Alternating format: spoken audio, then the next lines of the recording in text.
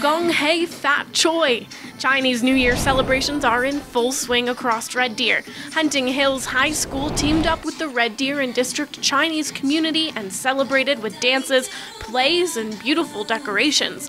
This year is the year of the horse. People born in this year, like myself, will be talkative, adventurous, and also impatient. Member of the Red Deer and District Chinese Community Society, Lawrence Lee, says Chinese New Year is a 15-day celebration that focuses on the family nucleus. It's a time that most families in China and that follow the Chinese tradition start anew. So they clean their houses, they make sure everything's fresh, pay all their debts, and that sort of thing. So it's a fresh beginning.